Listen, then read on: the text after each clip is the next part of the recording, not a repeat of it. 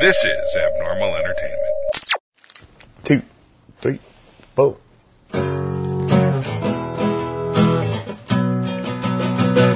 Walked into the tunnel just to find the light. Hunted for old demons, looking for a fight. Looked up at the stars, seemed to go forever. There must be a way, it all fits together. Fell into the quicksand, held on to the vines. Never could quite color, stay within the lines. Feels like I have wings, I can fly wherever.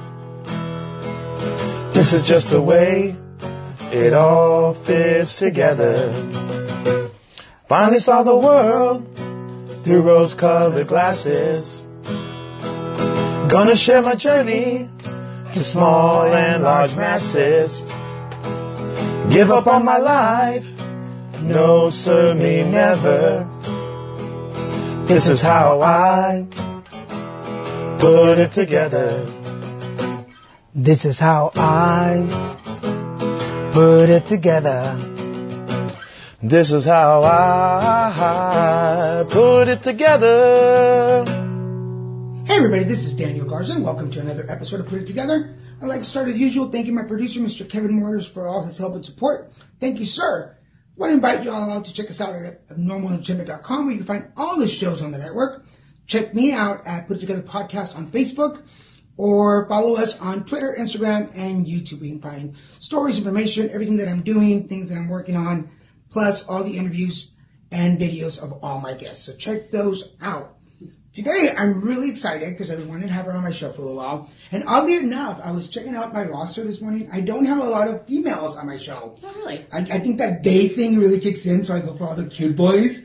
And but you're adorable. And excuse me, from the first time that I met you, excuse me, I was so impressed by your energy.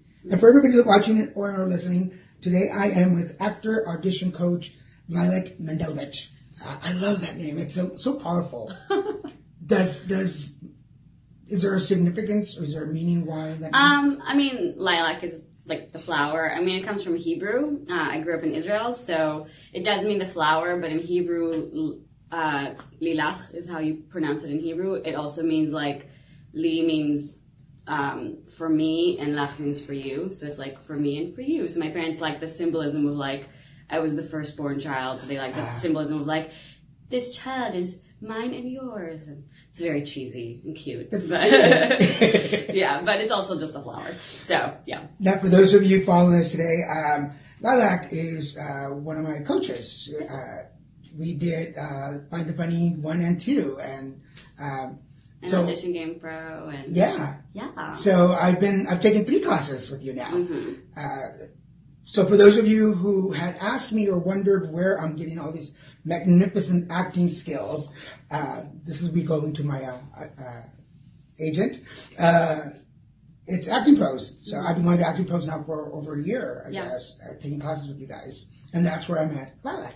Yes. Yeah, I'm the lead instructor at Acting Pros, and we do audition technique classes mostly, but with different focuses. Like there's a comedy class, there's like a regular, just, 101 of auditioning for camera things, and then close-up classes that Wendy Davis teaches, who is our founder, who is a series regular on OWN Network's Love Is right now. Okay. So, there's like a lot of different things that we do, but it's all really aimed at teaching people how to audition powerfully, because we felt like that was the thing that people were missing. There's so many acting classes in LA, but there's not a lot of places to learn how to audition for the camera, because auditioning is such like its own animal. So that's sort of what we were.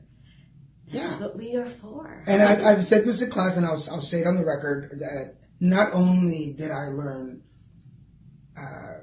auditioning skills, but I really worked on my self-confidence for this show, for my presentations, for my public speaking, just to check myself before I walk on stage and give the best performance I can give. Mm-hmm. So I thanked you 100 times for all that. You're amazing. Plus, I will throw this little plug in there. I'm taking stand-up comedy classes now. Awesome. And one of the most, at the very first class at SAG, at the workshop, I followed the 1, 2, 3 reversals and all that stuff. Everything I learned in comedy class, I used that to write my set for my stand-up. And in my audition to take the class, he noticed that I had that technique down already, which what pushed me to take the class. Oh, that's awesome. So I'm like a day ahead of everybody. Well, not everybody, some people, because they don't understand the technique of comedy yet. Right. And it's something that I learned from you. So totally. And like comedy is such a thing that people used to say, like, it's either you got it or you don't. Like, you either have an ear for comedy or you don't. And that is kind of true. Like, some people are naturally funny and have this, like, ear for comedy. But it is something that totally can be learned. There's a technique to it. You just need to kind of, like, break that down and like, take it step by step. And once you know it, it's like you see it, too. So that's, yeah. So I love teaching people because, to me, comedy comes naturally.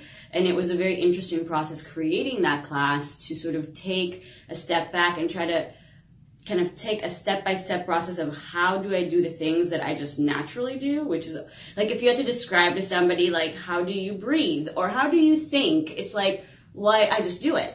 Right. You know what I mean? So, I mean, that sounds even more natural. An extreme example, but it's something like when you do something so naturally, you're just like, well, I just do it. I don't know how I do it. And then I had to like really break it down. And that was really interesting for me. And I love watching people really take to it and find the funny sort of, and really like enjoy that and be able to see things that they weren't able to see before, because then they can take that knowledge and use it for the rest of their career. So that's a really fun. I love seeing you guys grow. Yeah, so I will let you know when my stand-up. Yes. I have a showcase coming up. Yes. So we will be able to perform. So exciting. But thank you. I really appreciate not only having taken the class, but having you as my instructor and my coach, and taking the time to sit with me today. So thank you. Thank you. And, you know, like one of the things you and I talked about a lot is bringing yourself to your work. Because you said self-confidence, but it's also like self-awareness kind of thing. Like being aware of what you bring to the table, and then making sure that, like, there's the Daniel flavor up in there, you know, that it's not like you trying to be this version of something or this character that's out there, like bringing it to you. And even when you're doing your public speaking, you know, this, like just making sure that your personality shines through, because there's a lot of it. So like, why hide that stuff? It's gold, you know?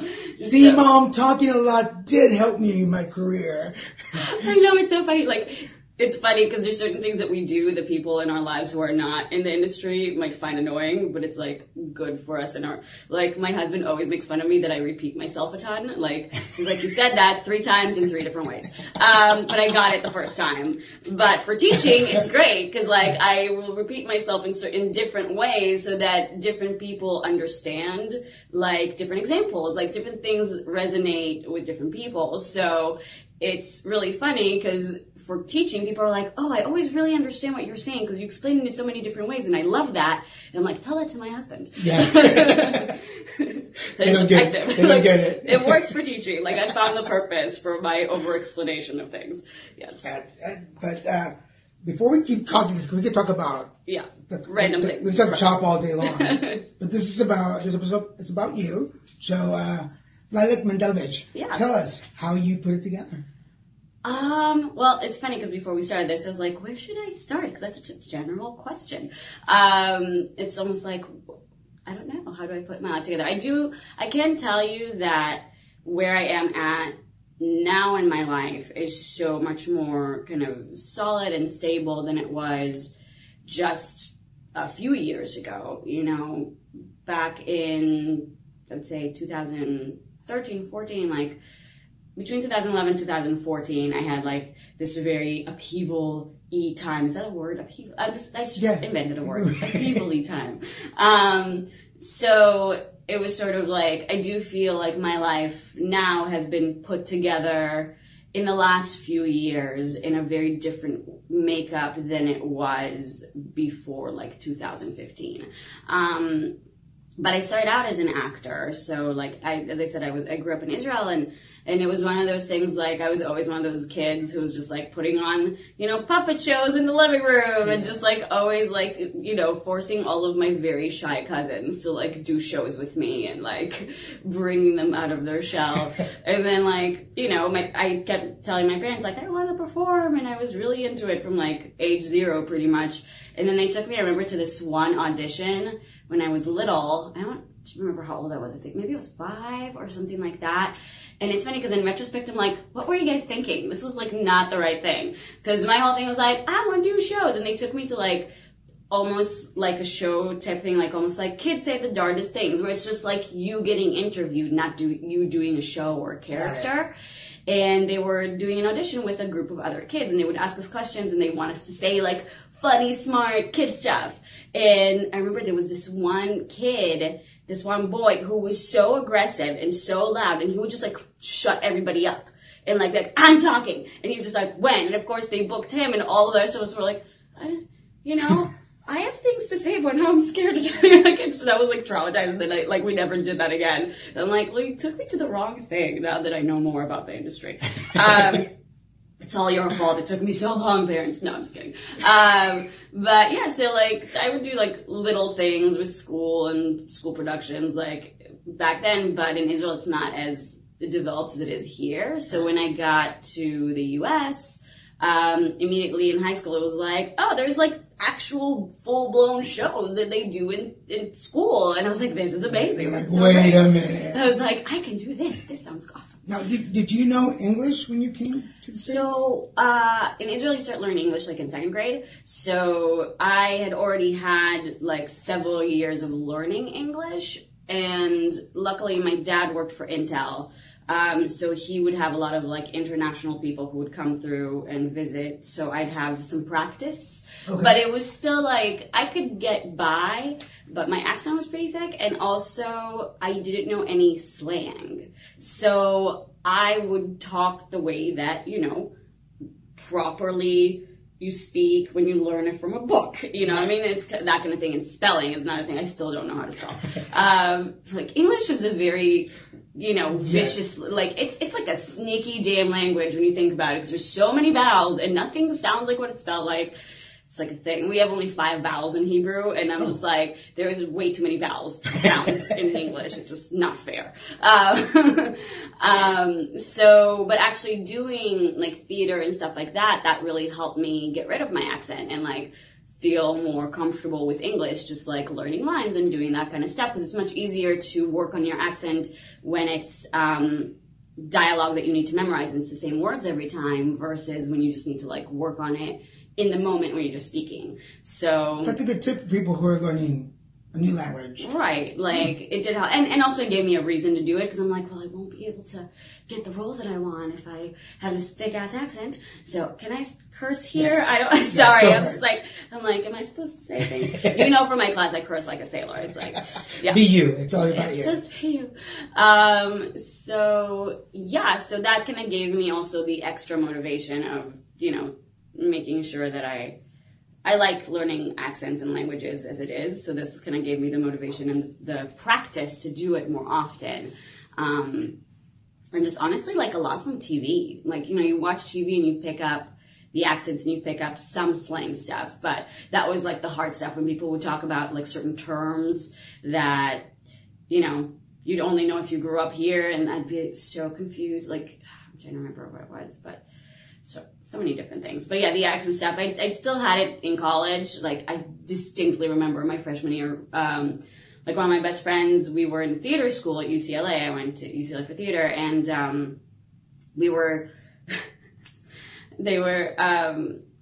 doing something, like, we had an opera segment in our class, and I was like, this is so cool, we're gonna go to the opera. And my friend Josie looks at me, she's like Oprah, like the talk show host? I was like, no, and she's like, that's an opera. I was like, yeah, that's what it said. She's like, no, you said oh, it's ah. And I'm like, I literally could not hear the difference. And we sat there for like 30 minutes, and she's like, oh, ah. Oh, and like, it took me so long until I was like, oh, I hear it now. So it's still one of those words that I have to think about it before I say it. I have to be like, opera versus Oprah. But it's those I laugh vowels, because it man. happens to me still sometimes. Those vowels, they get you. Yeah, so, but yeah, that really helped me with my English and all that stuff. But yeah, I was pretty comfortable with it. I could get around just fine. Math was great in school because I was like, this is the same in every language. Yes. So I felt like I wasn't behind with that. But yeah, I moved here when I was like 14, 15, so I did high school here. But like before that, I wasn't in this country. So then I went to UCLA for theater and, got out and was like, let's do this. But it's super scary. I was one of those people, I want to stay in school forever. I'm like, I like it here. It's safe and comfortable. All my friends are here. And my husband, because we met in college, he was like, let's take on the world. I'm like, I'm scared. Really? So yeah, like I was definitely one of those who was like, I don't know how to start.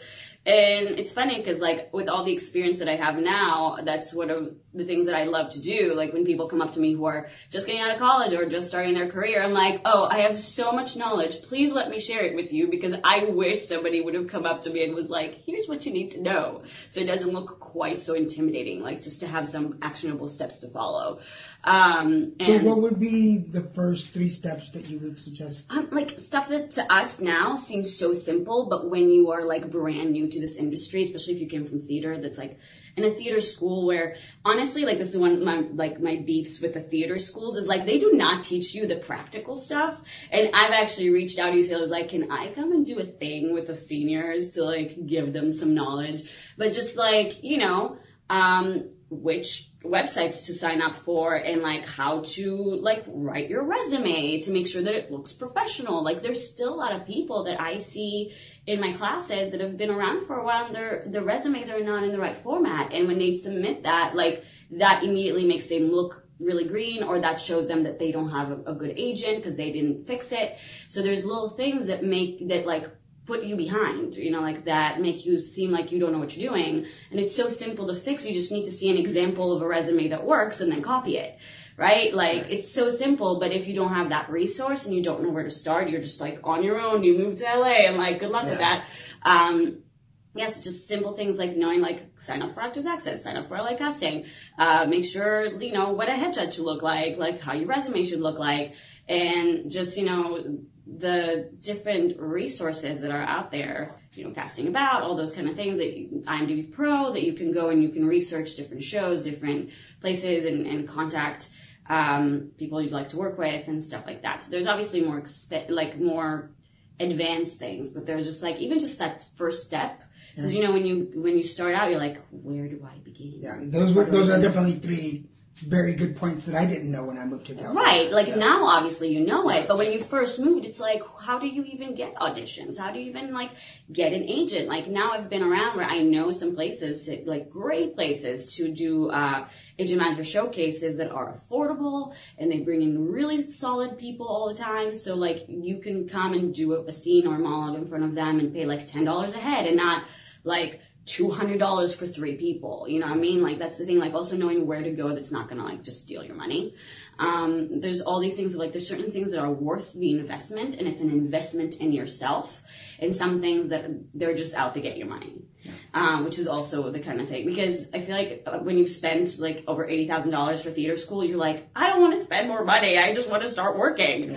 And that was something that was a huge mind shift for me of like, oh, your career is a business and you have to invest in your business in order to get something out of it. It's not just going to happen by itself. So certain things are literally an investment in yourself and feeling worthy enough to actually make that investment, whether it's time or money. Because sometimes it's tough, especially when you're a broke actor, to be like, I'm going to spend this money on a class. I'm going to spend this money on a showcase or new headshots. And obviously there's places that are not worth your money, but some places really, really are. One of the main things when I talk to my casting director friends and my friends who are producers and directors and writers are like, actors should always be in class because it's a muscle. Like if you're out of class for so long, even if you are a great actor, you're going to be rusty. And it's always like a bad kind of taste in people's mouth if it's like, oh, I haven't been in class in 6 months. It's kind of like, then what are you doing? Because you gotta keep. It's almost like a bodybuilder's like, I haven't been to the gym in 6 months. It's like, then you're not a bodybuilder. It's like, it doesn't count. But understanding that that's not just something that is like a waste of money, that it's an investment in yourself and feeling good about making that investment. But yeah, like do your homework, make sure that you're going to the right places. So going in that investment idea, this is a good segue. What was the first thing you did for yourself when you got out of college? Honestly, I took a little bit of a break because I was like a little intimidated. Yeah, because you're talking about the fear part. Right, exactly. I was really broke, so I was like, I'm just gonna work my ass off in my day job, get a bunch of money, and then I can invest it. And I'm a very analytical person, and sometimes that gets in the way because you want to do things right and in the correct order. So I was like, well, I don't want to go out on auditions until I line up a good agent. And I can line up a good agent until I have a really good headshot. And I can get a good headshot until I have this much money. And I can't, like there's all these things of like, I gotta do X, Y, Z first because before I can even start to think about getting started. Right. So there's all these things that I was kind of like building up in my head. So I did take a little bit of time off and then like, found an acting class. That was the first thing that I did pretty much is found a really solid acting class with Joe Police at the Actor Space. He's in the Valley in Studio City and I still study with him to this day. This was in 2010. On and off I go to him, but he's amazing, like super old school, like knows his shit kind of actor. And a lot of the things that I learned were through his class because he had, finding great mentors is usually like the best way to get started. Like you really need somebody to guide you and tell you all these things that now you and I are talking about, because new people don't know that.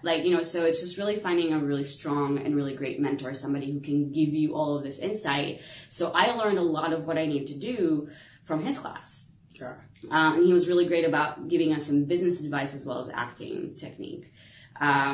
So a lot of things that I learned, and he was a great person to go to with questions and had all this knowledge of this industry. And then finding more and more mentors like that, just like keep the ball rolling and getting to know people, asking them questions. And so that was really sort of like the thing that first opened up the door and like got recommendations for headshots and different things. So it was, once you get going, it's much easier to keep going. Right. You know what I mean? Once the ball's rolling, it's much easier to keep taking small actions and doing what you need to do versus when you're starting out and it all seems so overwhelming. So I guess in the whole putting it together motif, one of the things for me is like, I am one of those people who sometimes gets paralyzed or overwhelmed with fear of like not doing it the right way or not knowing what I'm supposed to do and doing it the smart way. So,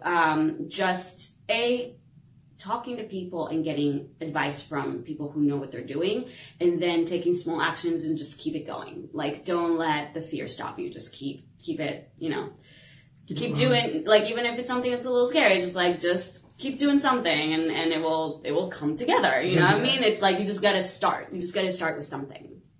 Yeah. And sticking with the fear conversation, because I really want to, it interests me knowing you because first I feel like you have a whole other side of me that you know. Yeah, because I've been in class with you and to me, you're fearless. You just have this way of getting in front of the class, and especially in the Find the Funny courses, you have this way of taking that line and going to like that extreme that we want to go to, but we feel like, oh, I'm going to look stupid doing it. Not that you look stupid, because you don't. When you're doing it competently. Right. And that's kind of the key about comedy. And I think that's why comedy is so freeing in a way.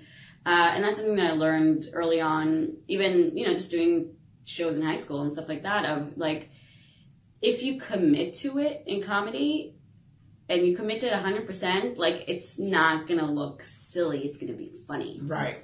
Right. And it's also the kind of thing where, it is that commitment. Like, if you half-ass it, if you just don't fully commit, that's when it looks weird. But if you just go for it, if you really like bring in that confidence and just go for the choice you're making, then it's always going to end up being the funnier of the two options. So again, because I hear you every time I hear you talk, I'm like I could hear this woman forever, because there's so much knowledge, and like I said in the beginning, there's so much that I've learned from you that I just want to keep coming back for more. But you talk about fear and you talk about an accent, and I would have never have guessed either of those two things. Right. How did you overcome that fear, or have you overcome that fear? I feel like I still have that fear in some aspects of my life. For example, like I do write. I've written several features, but writing is still one of those things that, like, I think because it's something you have to do by yourself, and you just like sit down and just do it, and it's just a blank page staring at you. Like, you know, the whole writer's block is like a real thing. I still have to kind of like really work through that fear with writing of just like, it's going to be bad. And just, you know, that's one of the things I've learned with writing is like, you just need to say out front, this first draft is going to be the shittiest thing that's ever been put on paper. Like, it's going to be terrible, it's going to be awful, and I'm going to write it anyway, because that's the only way to start and then make it better and better and better, like step by step. And that's why it took me like years to write my first script, because I was trying to make it good from the beginning. And then I learned the hard way that's not the way to go about it. So it's just like part of it is just learning, you know, learning from the mistakes you've made, learning from people who have the knowledge and can guide you and mentor you and like teach you the ways to do things in a better way. Because sometimes knowledge is really power, and knowing that this works for a lot of people gives you the freedom to be like, well, it's less scary now because I know that other people have been in the same place that I have with this fear, but they've overcome it with these steps. Then I'm going to try these steps. It's more about getting overwhelmed with like not knowing where to start for me. So having somewhere to start or somebody to guide you, for me, I think is the thing that I always need. So I do a lot of research before I start anything, so that I can like feel like I've got a good handhold on where to start, at least. If the more nothing prepared, else. the better. Right, exactly. And sometimes it's a procrastination method. So you do need to get started and stop researching at some point. But to me, it does help to research enough so that I have like my first 2 or 3 steps figured out in my head. It's like, okay, I'm going to start out by just like sitting down every day for an hour and just writing whatever comes to mind, and it's going to be terrible, and that's fine. You know, like just that first step of being like, this is what I'm going to do, and then just sticking with that. So when you break it down to smaller pieces, when you just break it down to one action I need to take today, it's not as intimidating and it's not as scary, and then it's much easier to keep going. Does that translate to your everyday life? It does sometimes, like, so you're in my house right now, so we just bought this place, and we were doing a renovation, and there was, like, so much, and we bought it during pilot season, which, as you know, is crazy. Like, pilot season, I work like a crazy person. I work, like, 14-hour days without a break for, like, 2 months or 3 months straight sometimes, and we were buying a house and renovating it at the same time. It was just, like, the worst idea that's ever happened. But obviously, like, I love it now, but it was just, like, the timing was just crazy, and it's very easy to get just overwhelmed with the amount of things on your to-do list. It's just like, you know, I can't even, like, there's so many things I need to do. I don't know where to start. That kind of feeling, then you end up not doing anything. Right. So yeah, in an everyday life of just like being like, okay, just what's the one most important thing I have to do today? And just like start with that one. And then when you're done with that, then you can look at the rest of the list, but just focus on one thing instead of focusing on the big picture. So I think everybody's fear works differently. For me, it's more of an overwhelmed kind of feeling. So it's really about like boiling it down to one actionable step and then going forward with that. So for example, like taking it back to the way that you see me with like the teaching and all that stuff, you know, the audition thing was overwhelming to me because I didn't know, like I felt super strong about acting, but the audition felt like it was such a hit or miss. I didn't know what I was doing back in the day. And so for a while I struggled with it. And then the actionable step I did was like, I got to find a mentor. I got to find somebody who knows about this and learn from them. So I looked for a class, and I ended up with Wendy Davis at Acting Pros. And so I took her class first, and then I became a teaching assistant, and then a teacher on my own, and now I'm the lead instructor. So I just kind of work my way up. So part of it is just like being in that class and learning the tools that you need and being like, oh, I know how to do this now. It's not overwhelming anymore. It's demystified. It's like, I know what I'm supposed to do, so I can just take action and not have to worry about it. And then just the repetition of like doing it over and over again and seeing how effective it becomes and feeling more comfortable with it. That helps. And then also having the support of your mentors, you know, so Wendy Davis saw something in me and she was like, I want you to teach. You've got a really great eye for this. And when she said that, it kind of like rung a bell for me because I did study directing as well as acting in college. So, and when I was in college, like on my directing track side of things, you know, because I did undergrad, so the grad students would always direct the shows, and then the undergrad students would sometimes be the assistant directors. So I assistant directed several shows, and my main job ended up being whatever actors were sort of falling behind, having an issue with a scene, having an issue with their lines or something, and the director didn't have time to like sit one-on-one with them and help them through their stuff, that would fall onto me. So I would do these like one-on-one coachings, but just for a play, you know, I mean, just for like this monologue or this scene, and we would work through it and I was really good at that. You know, that was one of my strengths. That's why I kept getting handed over that kind of work. So when she said, like, you should be a coach and you should be a teacher, I was like, wait, this is kind of like the thing I used to do. And I was good at that. Wait a minute. I was like, this could be really great. Because I actually do, like, there was something in me that was like, you can do that. Like, you have the eye for it and you have the skills for it. But obviously it was still very intimidating to be in front of a class for the first time, especially because you can, you know, I'm sitting down right now, but I'm like, you know, 5'0" and I look like I'm 16. And the first class that I taught had these people in it that like were in the industry for like 20 years, had more credits on the resume than I did. And there is a little bit of the like little girl effect of like, you've got these like, you know, 40, 50-year-old men who are like, what is this little girl going to teach me about acting? So it was a little intimidating at first, but once it got started, it's kind of like, if you know your shit, you know your shit. Yeah, at some point, like, people realize that you know what you're talking about. And by the end of the first class, like, I'd always win all the skeptics over.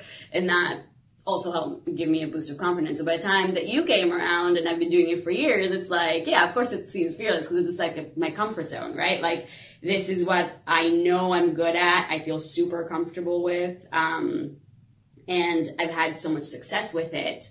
Then I know I'm good at it. It's the fear is always when you start something, when something's new, when something is like, you don't know how it's going to go. You don't know if it's going to be good for you or bad for you, if you're going to succeed at it or not. Once you've been succeeding for a while, it's like, it's a piece of cake, right? Yeah. Like at this point, you doing this podcast, like, you know your thing, you know how it works, you feel comfortable. When you first started, I bet there was a lot of like, first episodes were horrible. Yeah, the questions were dumb. I was trying to be Barbara Walters and Oprah all in one, and it would go nowhere. Yeah, no. Right. So you kind of do the same thing of like trying to be perfect on your first try instead of just being like, let's just do it and like see what happens. Yeah. Right. So obviously, I think everybody watching and listening can feel, first of all, the passion, the knowledge, and the comfort zone that show business has for you. Like, this is your space. Like, you own it. It is. I don't know what else I would do. I've always been one of those people that I'm just like, I feel like if I had some cubicle job, I would slowly wither away and die. Like, from when I was little, you know, because my dad worked in, like, a high-tech company, but he had an office and all that stuff, and I remember visiting him when I was little, and I was like, I don't like it. I don't like it here. I don't want to be in an office. Like, that doesn't... Like, sitting next to a computer, which is funny because when I'm writing, that's exactly what I do, but it's different. It's creative. It's creative, yes. And you can write anywhere. That's my excuse, yeah. And you can write anywhere, but, yeah, but it's definitely something I've known since I was very little that I needed something creative in my life. I feel like if I didn't do this, maybe the only thing else that I could see myself doing is being a travel agent, because, like, that's my other passion, is just, like, creating itineraries. Like, when I got married, I was like, I hate planning this wedding. Like, I did not enjoy planning the wedding, but I loved planning the honeymoon. Just, like, let me plan honeymoons all day long for the rest of my life. I'd be so happy. Like, yeah, so that, like, that would be, like, the only other things I'd be good at, but pretty much, like, this is what I do. Like, this is just, like, everything that I know how to do and everything that I'm good at gets channeled into, it all comes back to this industry, so. So what's outside of your comfort zone? Let's see. I mean, I still think that, like I said, writing is still one of those things that is, because each project is so different. If you are in a certain genre and you feel comfortable with it, and then you start writing a different genre, it's like, oh no, can I do horror? I don't know, I'm not a horror person. Like, I got hired to write a horror feature, and I was like, I don't even like horror movies. Can I do this? I don't know. And I was really nervous about it. So whenever something, like, new comes up, like, writing is one of those things that still, I stick with it and I do it. But it's still one of those things that kind of like comes up every time a little bit. Like you have to fight through the fear and just like get it, like, and just take the action that needs to be taken. I don't know. I mean, obviously there's always things that are a little scary. Like when I bought this house and renovated it, that was freaking terrifying because it was such like a huge investment. But, you know, one of our other instructors, we were talking the other day and she said something like, you know, because we're talking about fear stuff, Julianne, and she was saying, you know, like if you're living a full and fulfilling life, you will regularly run into things that scare you. Because it's only when you're living a very sheltered, very like, I'm never going to leave my little bubble and I'm never going to try anything new that you don't run into things that scare you. So in a way, like, feeling that fear is not doesn't have to be a bad thing. It means it's like a little bit like growing pains, or it's a little bit like the adrenaline of like, oh my gosh, I'm doing something new, which can just help you feel like, okay, I'm alive and I'm actually living my life to the fullest. It's about not letting that fear paralyze you. I think that's the key, is like do things that scare you, but just you know, and then also know where you draw the line. Like, for example, I don't go on roller coasters. I just don't. Like, you know, there's certain things that, like, scare you, but it's exhilarating, and there's certain things that scare you, and you just are miserable the entire time. So once you know that about yourself, like, after you've tried 10 roller coasters, and you just, you know, just regret every single second of it, then you know that when you go to Disneyland, you just don't go on any roller coasters. You know, like, at some point you're like, this is just who I am. Yeah. This is like, and I'm comfortable with that. I'm going to be over on the Peter Pan ride, and I'll see you guys later.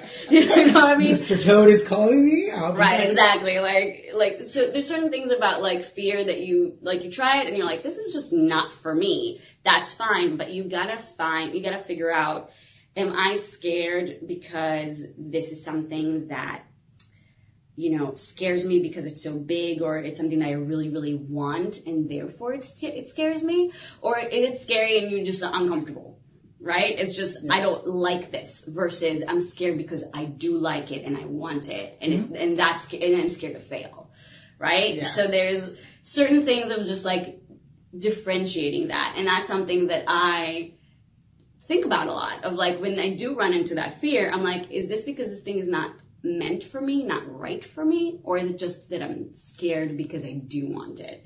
And how do you, what's your, knowing that you're very logical, what's your step-by-step to separate those? Separate those? I mean, well, before I kind of put my life together, I guess, one of the things that really helped me was the book, The Artist's Way.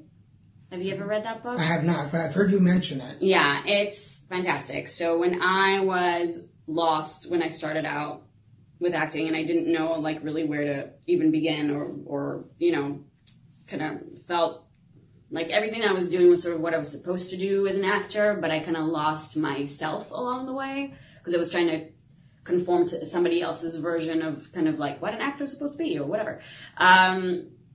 Somebody recommended that book to me, and that really helped me kind of, so they recommend journaling every morning to kind of just like get the thoughts out of your head and kind of get clear about what you want and what you really care about and all that stuff. So usually when I run into one of those kind of like dilemmas, then I sit down, I journal about it, and just kind of like really get all the thoughts out on paper. And a lot of times when it's down on paper, things get crystallized and clarified. And then just really asking yourself, like, is this something that you want in your life for yourself? Like, if it wasn't connected to money or status or fame or whatever it is, right? Or like societal acceptance. Would I still want it? Versus, is it something that society is telling me that I should want? God. Right? Like, there's certain things that, like, even as actors, sometimes, like, it's like, oh, I want to get that, I want to be a lead on a TV show or something. And then sometimes you're like, do I want that, or do I just want that because that counts as success? Right? Yeah. Like, do I want to be a movie star or a TV star? Those are two very different existences as an actor. Like, your life is totally different whether you do movies or TV. So, like, some people are like, I just want to work. But when you're trying to get specific about where you really want to go with your career, you have to ask yourself, do I want that just because it's considered successful, or because that's what I want? So, for example, for me, I discovered that, like, I actually prefer TV because I like the consistency. Like, I like I like to have a routine. I like to have a place to go every week and do that kind of stuff. And, like, make friends and a family and feel, like, comfortable and all that stuff. Versus a movie, you know, you do a movie for 3 months and then that's done. And on to the next. Like, you might be more famous in a movie, but, you know, it doesn't have as much of that, like, stability as, you know, Right. TV does. And that's something that's like, some people don't want stability. Some people just want to be bouncing from one project to the other. They don't want to play the same character over and over again. They want to, like, do a bunch of different things. And some people enjoy the stability of TV. So it's just about knowing what's right for you, right? So it wasn't like, I realized that the desire for stability with TV and, like, really getting to explore a character for years or for, like, a really long time and getting really deep into it is something that I liked and I was craving, versus it's just a fear of not having the next job, right? So it was something that I was like, no, but I like that. You know, like, when I see some of the actors, I'm like, oh, I wish I had their career. I realized all of them were in TV, not in movies. So at first I thought, I'm just scared to, like, just not have a job next, and this is more job security. And then I realized that it wasn't that. It was something that was actually appealing to me versus just fear. And I think people sometimes confuse all the details of things. Because I had to sit down. I heard you mention in one class about the 10-year mark. Like, where are you in 10 years? And I'm getting to 10 years in my career. And I started to get a little fearful. I'm like, what am I doing? Because I started in corporate. Right. And I left it and went through a whole life change, and then finally ended up in California. But I look at my resume, and I've got everything from TV to commercials to film, print, stage, voiceovers now, and now have stand-up on there. Like, I'm like, if I look at my resume, like, I'm a pretty successful actor. Like, I as far as the business is concerned, you can ask me, have you ever done this? Yes. Yeah. I have. Like, there you go. And I'm like, yeah, I have done that. So that to me, and to my friends back in Houston, are like, man, you're really doing it. But society, in LA, when you have, like, it's like, I need to be working all the time. Right. And society or the business tell me, well, are you currently on a project? Right. What are you working on right now? What do you have coming down the pipeline? What's your big go-to movie? Right, exactly. Like, well, they're all on DVD, but I did them, and my name's on the box. And, and my picture's on the box, so there we go. Right.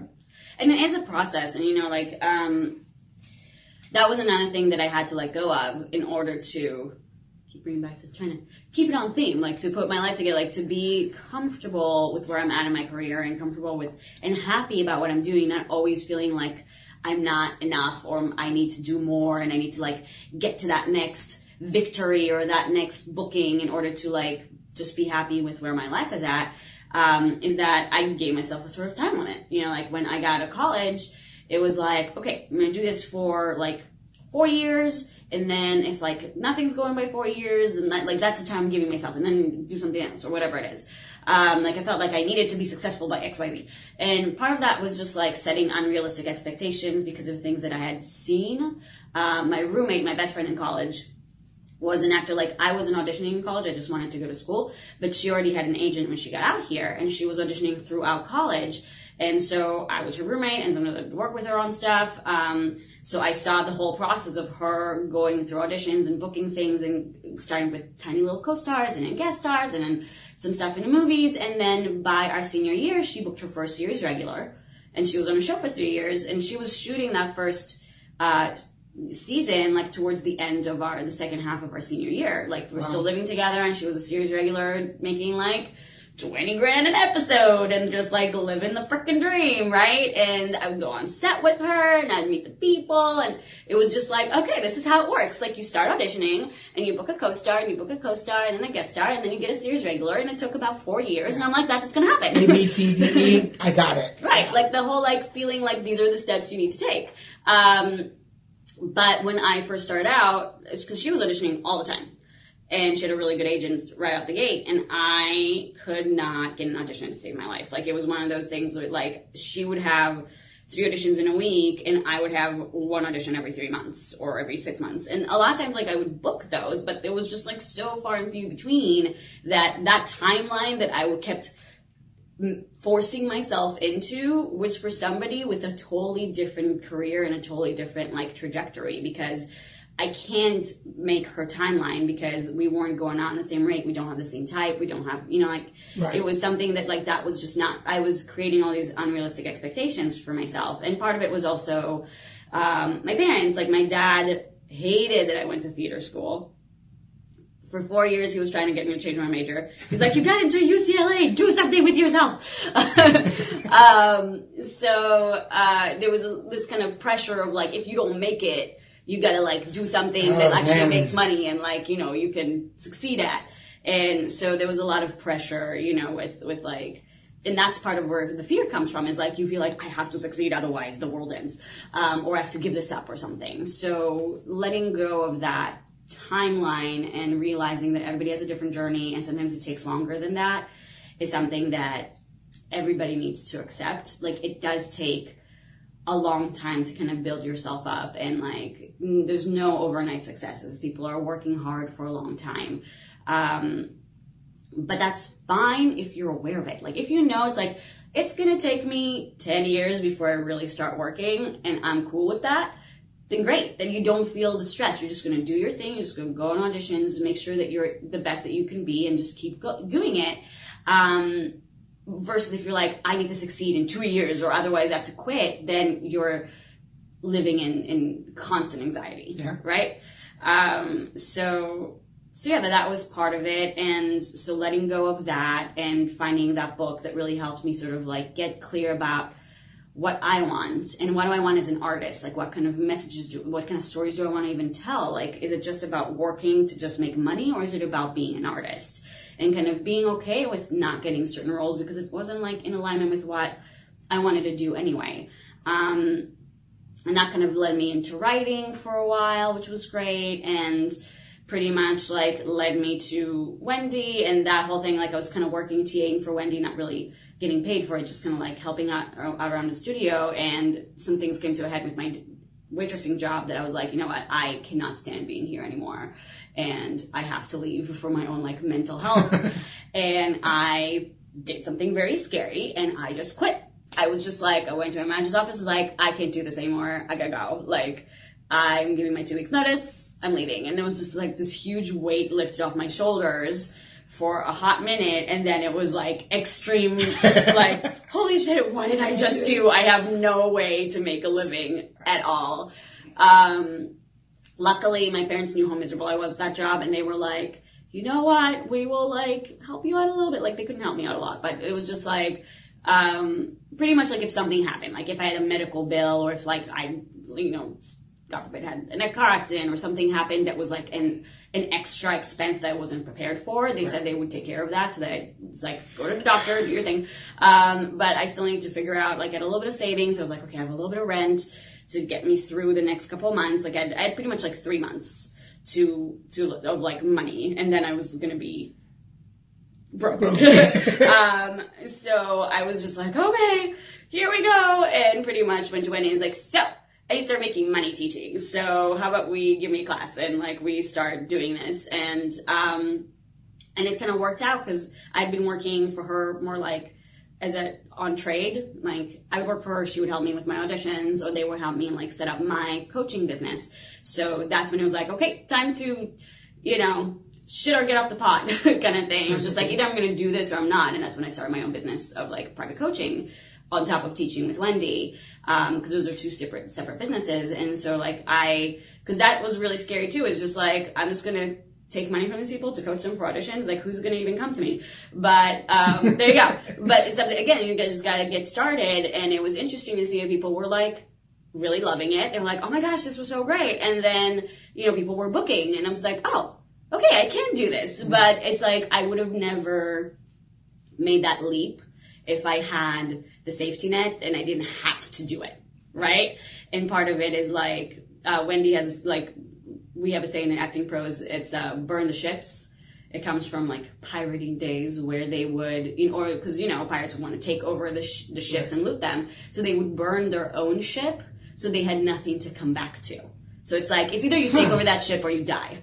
I'm going to use that. Yeah. So, burning the ship. I'm going to use that. Right. So that's what I did when I quit my waitressing job. I was like, I remember I called Wendy and Emily and I was like, I burned the ship. I burned it. It's done. No accepting it. I mean, I could have gotten another waitressing job, I guess, if I had to, but it was one of those I really didn't want to. I was like, this is going to be my last.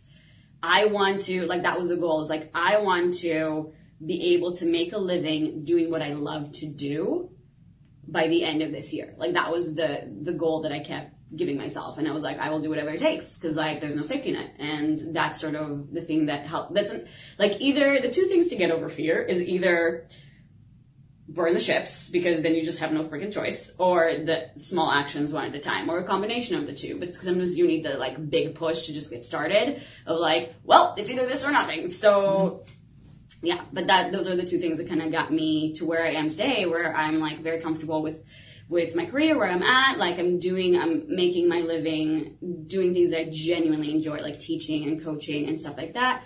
And then it also took the pressure off of the acting career, because I'm like, I don't need that to be my livelihood, right? Like, I don't need to book that job in order to pay my rent this month. I don't need to book that job.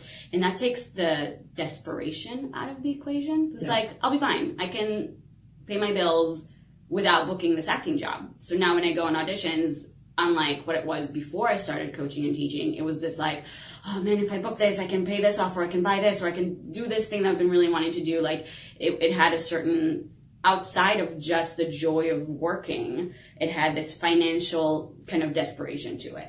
And learning, like, now I know from doing what I do, is that desperation is like the first thing that will just destroy your auditions and destroy your chance of getting what you want. There's a difference between passion and desperation.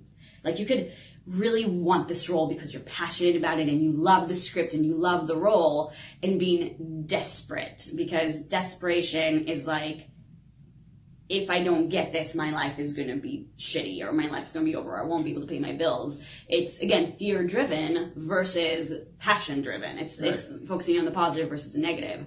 So, doing this allowed me to like let go of all that, so that it's like, it's not about the money anymore. And then it's kind of like, if I get this job, great. It's purely for my own fulfillment and not because I needed to pay my bills. And that is a big shift change in right. the way, and it shows in your face when you're auditioning too. Right. And it shows in your face when you're around people. Because I've been to a lot of workshops and a lot of classes, and you can tell always that person who that God to succeed. So we're at the point of the show where we share some words of wisdom with our listeners. So, Lilach Mendelovich, what words of wisdom do you have for? I've been wisdoming for an hour now. I know, but this is no. I mean, this one's going to go in the Hall of Fame records as one of the most. Because I'm an actor, and it's like, oh shit, like you would pay big bucks for a class like this. Right. Well, actually what I wanted to do this, because like I said, I went through all the trial and error and the ring of fire and the whole thing to get out on the other side with all this knowledge and experience. And I wish somebody would have come to me or given me a resource when I started out to like help me just get my foot in the door and help me not feel so overwhelmed with this information. So I like talking to people about this stuff so that they can have some sort of foothold, you know what I mean? So it's something that I feel like giving back to the community of actors and stuff like that. And I wish somebody would have done it for me, so I'm trying to do it for other people. My stomach is growling. So you're welcome, everybody. Yes, there you go, folks. She's just putting it all out there for us. Everything. Words of wisdom. Could you give me a topic? I don't know, like what would you be struggling with that you would want some wisdom about?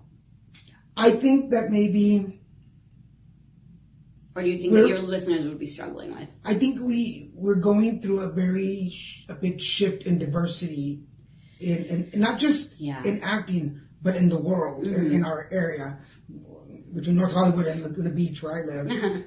It's just growing in diversity. You are part of that diversity.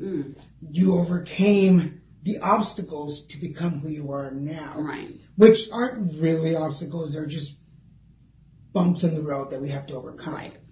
That's a good way to look at it too. It's like some sayings are really cheesy, but they have lasted this long because they're true. The whole like what doesn't kill you makes you stronger. Like there's certain things that looking back now, I wouldn't be where I'm at or as happy as I am if certain things didn't happen. For example, if I didn't struggle with auditions for years and just like get so frustrated, I would have never paid money to take a class about auditions. I would have never become a teacher and done what I'm doing right now. So in a way, the fact that I had that obstacle and I had that challenge and I had that bump in the road to get over actually end up paying like 100-fold because if I hadn't struggled with auditions, maybe I would have booked some jobs, but I would have still been waitressing and like booking some jobs versus now I get to book some jobs and do what I love for a living without having to compromise like and do something that I hate and I just do it for the money. Right. So I wouldn't have ended up where I ended up if I didn't have that struggle. So sometimes those struggles end up being a fork in the road that leads you in the direction you're supposed to go. The question is, are you going to let it kind of overtake you and make you stop dead in your tracks? Or is it going to force you to find a way around, right? Like find an alternative route. And that's another thing that I learned in my time in this industry is like, there's no one way to succeed. When I got out of college, I was like, oh, the way my roommate did it, that's how you succeed in the business. But especially nowadays, like speaking of diversity, like you can create your own stuff, like you doing your podcast, you doing all that stuff. Like you can create your own content. It's so much easier to self-produce. It's so much easier to get some stuff going, where there's no one way to succeed. You just have to figure out what's right for you.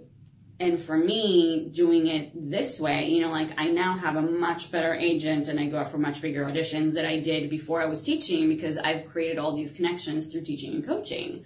All these agents and managers that I know because our mutual clients are booking and stuff like that. Then now I get to work with these people where they would have never given me the time of day before with the resume that I had. So, it's something that for me, going in this very roundabout way, it ended up being the right way for me to go. Yeah. And sometimes just allowing those obstacles in the way to be like, okay, this is not something that needs to stop me. It's just, I'm meant to learn something from this. And if I do that, then I'm going to end up stronger on the other side. But if I don't learn from it, then I'm just going to end up getting stuck. Yeah, because not to bad talk any of our colleagues, but there's a lot of people that you meet in auditions or in a workshop, and they're just angry and bitter about the business. Right. And I've been there. Like, I was that person. 100%.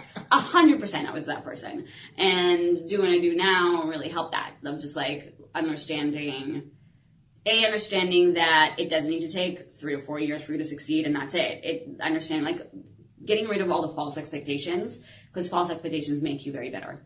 Yeah. Right? So understand what you're getting yourself into, but also, you know, like, because I was that person. I was so frustrated because I knew I was a good actor. I was, like, kicking ass in class. I just could not get the time of day. And then when I was doing all these casting director workshops and all that stuff, people would be like, you're so great every time. And they would never call me in. And I even had, speaking of diversity, I had this one casting director tell me, she's like, you know, she told me, like, privately on the side, he's like, yeah, I'm ethnically ambiguous. And she's like, yeah, it's not a good thing. And I was like, oh, really? Everybody tells me it's a good thing. She's like, yeah, that's what they want to say because that's the PC thing to say. But really, it's like this industry runs on stereotypes. Like, do you look Mexican? Do you look black? Do you look, whatever? Like, they want you to look the way that you are supposed to be. And it's like, you are Middle Eastern, but you don't necessarily look super Middle Eastern. And you don't look exactly American white either. So you're neither here nor there. So I can't stereotype you. That means you're not going to get out as much. And it was like, that's like the big kind of like hush hush secret. Right. It's just that people don't like talk about, but that's the truth. She's like, I'm just telling you because I think you're good. And like, I don't want you to get, disappointed because it's like, it's like, just know that that's what's going on. It's not just you. It's like part of your look. And now, this was like years ago. Now with the push for diversity, it's a little bit more like the more diversity becomes a real thing and not a stereotype diversity thing. It's not like the token black person or the token Hispanic person. The more shows and movies are being created with an actual diversity of people, there is more room for the people who are ethnically ambiguous, the people who don't really fit into a box. Because it's not like, okay, we have the white people and then the token ethnicity, right? And I used to play all those tokens. Right. Yeah. So, and that's exactly, like, my agent would even say to me, is like, all the girls that are going out are Hispanic. Can you speak Spanish? I'm like, a little bit, but I'm not Hispanic. I was like, I feel like that's kind of cheating. I don't know, but it's like, it was like, I could look it, but I'm not. So it's sort of, and I had friends who were actually Hispanic and weren't going out because they don't look it. Right. You have to look like they. But this was like 6-7 years ago. A lot has changed since then. So it's something that but was really frustrating because that's where all the anger came from. Is just like, I am doing what I'm supposed to do and I'm good at what I do and nobody will give me a freaking chance. It was just like so frustrating. But then realizing that maybe there's another way to go about it. Maybe it's not about taking 1 million casting director workshops and wasting all your money on people who are never going to call you in. Maybe there's another way to go about it. Like when I started writing, when I started coaching, like doing all these things that are still creative outlets. And being like, if it leads to something, it does, but I'm doing this for myself. And then they always end up leading to things, you know what I mean? But you kind of gotta do what makes you happy first, and then the industry will come. Yeah. And I finally learned that lesson. Post-cancer, right, which was 2015 through 2016, and I was out of everything. I was out of the loop on everything. Lately, for a year and a half. I came back, and first off, I had to realize that I was successful in life because I beat cancer. So you have to like 100% take those wins. Oh yeah, we talk about that in class all the time. Like, take those wins, like no matter how small they are. And that's not even a small one. That's like a huge freaking one. and then when it was anal cancer, it's like, how will I use that for my benefit? It was a huge bump in the road. Mm-hmm. But how do I use that? Well, half my set on stand up is anal cancer jokes. Yeah. So, and they think it's hilarious. Right. So I'm like, oh, now I can use that. Right. So how can I use that to expand that bigger? But it was also a moment of reflection. Is what am I not doing? And talking about fears, like what have I not done that I can try? Right. I think there's something about. Thank God, I've never dealt with the disease that intense, and I'm so glad that you're healthy and happy now. But there is something about, because you're not the first person that I've talked to about this, where you end up in this place where your life could be taken away from you, whether completely or in some capacity, like something that's going to incapacitate you. That you're not going to be able to chase the dream the way you thought you were going to, but it does make you have to get focused on like, well, what do I actually want to do? Like, what do I want to accomplish? What do I actually would make me happy? If I only have an X amount of time to be on this earth. And the thing is, like, all of us do. You never know what's going to happen. So like living with that perspective sometimes really helps you get to what you really want to do. So like you said, like, I think cancer sucks. Like, fuck cancer, and like nobody. Hopefully we get to the point where nobody needs to deal with that terrible, terrible disease. Like, I've lost a lot of people to cancer, but it's something that I think for you, when we were talking, really helped you get focused on what is it that you really, really want. Yeah. And I finally determined that I wanted to be an all-around entertainer. I like the entertainment side of it. I like interviewing people. I like sitting down and having conversations. Yeah. At one point, I wanted to be the gay Mexican Oprah, and that was talking about Oprah. That was my goal. But now I'm like, I'm the best Daniel possible. Like, right. There is no other Daniel G. Garza, and then that rocks. And that's what led me to do stand-up. Right. I never thought I would do stand-up. Right. But I took a workshop. They liked the one joke that I wrote. They offered me a chance to take the class. Have you said the joke? On here? No, not yet. We're recording the... Well, okay, we won't give it away. Well, my usually go-to jokes was always like, what kind of cancer did you have? And I'd say, I had anal cancer, but don't worry, it's all behind me now. It was a pain in the ass at the time, but I like to sit down and ponder on it. And it's not going to get me to the bottom. And I do a bunch of those jokes. But actually in my set, I tell the story of my first doctor's visit when I was first checked. And I started with telling people, like, colorectal doctor. I was like, colorectal, isn't that just a sexy word? Colorectal. Yeah. And then people are kind of like, what the hell are you talking about? So for everybody watching and listening, I'm not sure where this will be, but hopefully by the time you hear this, I've done my set and you guys are like, oh, wow, you're funny. But Cool Beans Comedy, that's what I'm going for. Awesome. So we're getting down to the end of the show. We have about 10 more minutes to go. Okay. Any other? Yeah, I have some follow-up questions. This is my Barbara Walters moment. Like, okay. If you were a tree, what kind of tree would you? Yes. Because you told the story at the beginning about that little boy in that first audition who was louder than you. Yeah. Are you still... The memories that stick with you. Right? Don't they? Yeah, I have some odd memories in my head. Are you still trying to be louder than him? I don't think so. Like, Or did you find your own voice? Yeah, I think I just don't like that kind of, and that doesn't just apply to acting or something like that. I think it applies to life, and especially like the state of our political discourse in our country yes. at this moment of like, I am not one of the person who believes that it just should be the loudest voice that gets heard. And maybe it's because of that experience that I'm like, I had good things to say and nobody was listening to me. But like, it's the loudest voice is not necessarily the right or most thoughtful or the best one. You know what I mean? Like, loudness doesn't equal quality. So, I think there's a part of me that's very much against that sort of like mentality. Which there's a part of it with like the industry of like, any publicity is good publicity and all that stuff, and just being on social media constantly because you're trying to get a following and just being like the most noticed person in the room. This just doesn't feel authentic to me. Some people are really great at it and they are just these kind of like very social people and it comes naturally to them. For me, it really doesn't. So like, I hate posting things just because it's like, oh, I have an alert that says it's Throwback Thursday and it's time to put something on.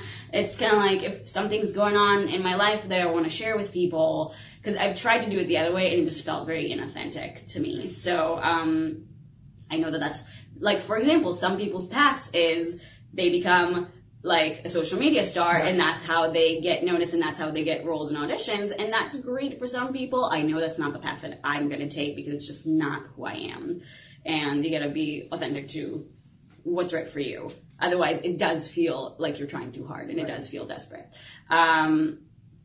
What was the question? About being the loudest voice. The loudest voice. Okay, so going back to that authenticity, like, I don't think I'm trying to be louder. I think I'm trying to be smarter and more knowledgeable than the people that I want to either influence or be heard above. You know what I mean? Right. So it's about, reaching people in an authentic way and really thinking about all sides of the issue, and like that's what I do with teaching, you know what I mean? Like, it's really trying to help everybody, from the people who are like brand new to acting to the people who've been series regulars and are just rusty and need to come back into acting because they've been on a show for 4 years and they haven't like been auditioning. So it's like, how do you help everybody? How do you see all sides of the issue and I feel like, again, if people were more focused on the quality of what is being said versus the bells and the whistles, then the world would be a better place. So. If you could go back and talk to Lilach, that's leaving Israel, right? Mm-hmm. And coming to America, what would you tell her? It's funny because, like, when I first moved here, it was supposed to only be here for 2 or 3 years, so it was supposed to be temporary, and like it felt like sort of like a big field trip for the beginning of it. Although, like, the first year is just like a complete blur. That wasn't like necessarily as scary because we had a pretty good community of people who had just come from Israel too, and there were a bunch of kids that were my age that were going through the exact same thing. So it wasn't like a big intimidating thing. I think it was more later when I was trying to figure out what to do with my life, right? That was where I needed some talking to. Okay, so Lilach, you've graduated. Right, like, yeah, I think it's like the post-college. They're like, I'm terrified of life, Lilach. What would you tell her? That it's just about, I mean, I wish I could tell her all the practical things I know now. But, like, there are things that you kind of want to go back and, like, just tell them to take this class right away instead of, like, waiting 10 years. But honestly, it's just about, like, learning that one very important lesson of you gotta fight through that fear and just do something. Like, take a step in any direction and do whatever feels right to you. And also, there's not one path to success. And even your definition of success, you know what I mean? There's a quote, speaking of like wisdom thing. So there's a quote that I read when I was going through this like big mind shift of like getting rid of those deadlines and getting rid of that like idea of like, this is the way you have to do it. That resonated with me so deeply, and I ended up putting it on my wall in my bedroom, which is, happiness is not a destination, but a matter of traveling. And that was one of those things, like, sometimes you hear things like, oh, it's a cool quote. And then sometimes there's one that like blows your mind. And that was exactly what happened to me. I was like, holy shit, I never thought about it that way. Because I was one of those people, like, I will be happy when I book my series regular, or I will be happy when I book my late night movie, and I will be happy when I do XYZ. Like, it felt like I wasn't, like, you can't be happy when you're still struggling. Like, you gotta be happy, you're happy when you accomplish, when you get successful. And that was one of those things like, oh, you can be happy without being successful? I'm so confused. And that was something that was like a big thing of like redefining success. Redefining, that's what I would go back and tell myself of just like, really think about what you want, like what is successful to you, and pursue that instead of the idea of, if I have this much stuff on my resume, I'll be successful. And being happy with the journey and not just the destination. All right. So before we go, tell people where they can find you and... social media type stuff? Yeah. Or how to get a hold of you for coaching. Right. So, like I said, I'm not big on the social media. So Instagram is the way to find me. Instagram, it's Lilach M66. So it's LILACH, M as in Mary, 66 on Instagram. And then if you want to contact me for coaching or teaching, then it's just lilac@actingpros.com. So it's spelled with an H at the end, so LILACH at actingpros.com. And I'll put all the information on there. And I can tell you from personal experience, I went to her when I was trying to land an agent and trying to get, I was like, why? Again, I was in that dilemma. Like, right. I know I'm good. I've been casting good stuff. Like, I know. But why doesn't somebody want to represent me? Right. Why doesn't somebody love me? Yeah. And oddly enough, this person went on casting and found me and wrote me a letter and said, hey, we like what we see, and we don't have somebody like you. We want you. Right. The issue now is trusting that somebody can handle my career better than me. Well, it shouldn't be better than you. It should be in addition to you, right? Like, it should be a team effort and not letting them do everything or letting you do everything. It should be like a partnership. And that's finding that balance. Right. The nice thing is, like, the longest you need to stick with somebody is like a year, and then you can you can switch agencies if you need to. So it's not like, it's not something that's like, oh no, I'm stuck with this for life. It's not like you married your agent. Yeah. So, and the good thing is that this guy, under contract, they have a clause that after 3 months, neither one is and that's like, because that's the rules that SAGs put into place. So I'm like, okay. But having been in control for about 10 years of everything, and now... But you should still do the things that you were doing before, in addition to. Like, and that's for all actors out there. You know, like when you get an agent, don't rely on them to do everything. Like, keep doing the stuff you were doing before that was working for you. Because they might only be looking at certain roles, or might only be looking at certain, like, payment type of things, and maybe there's other projects that would be great for you and would get your foot in the door with certain bigger things that they're not looking at. So make sure it's a team effort. That don't rely on them, and they shouldn't also like not do anything for you. They should be doing stuff for you, but you should be doing stuff for yourself at the same time. Cool. We're meeting in person finally. Yeah, soon, and like kind of strategize, like, okay, what are you responsible for? What am I responsible for? Like, let's make sure that we're covering all the different angles, and like, that you still want to be proactive in your own career, even when you have representation. Because honestly, some of my biggest opportunities I've gotten myself through connections, because it's all about who you know in the industry. So there's things that I just know people through other things that I've done, and then I just told my agent about it, and then they got me an appointment. But it was like, if I hadn't had that connection in the first place, nothing would have happened. So it's that kind of stuff. And actually networking, since I became a SAG member, going through workshops, going to events, hitting up people for interviews, I've been able to like showcase a little bit about what I do, and that's opened some doors. So that's, I tell people now, it's like, don't knock an opportunity. Don't knock it down. Like, go for it. You just never know. Yeah, I mean, you know, like film festivals and different like conferences and workshops and stuff like that are happening that are fun to go to, but also there's so much like opportunity. Like, this is again for the actors listening, you know, like great networking opportunities are those like smaller film festivals. Because yes, they might be only doing a short right now, but if it's a really, really good short, they're probably going to be end up doing a feature very soon, and they're probably going to have financing very soon. So like, get on the ground floor with these people who have a lot of potential, who are going to be doing some big things coming up in the next few years, and you get to know them and network with them, and maybe work with them early on so that you're part of that. You can go up with them, and you help them with whatever they need, you know what I mean? So it's all about, it's harder to come up and like make an impression on J.J. Abrams versus like somebody who's just getting started, but they have all this potential. Yeah. You know, my husband's a producer and an editor, and that's exactly what's going on with them. Like, they were doing these shorts, but they were consistently creating really, really great material. So producers were coming to them with like, hey, we want to fund your feature. We don't have a feature. Well, write one. We're going to give you money, right? It's like literally that kind of thing.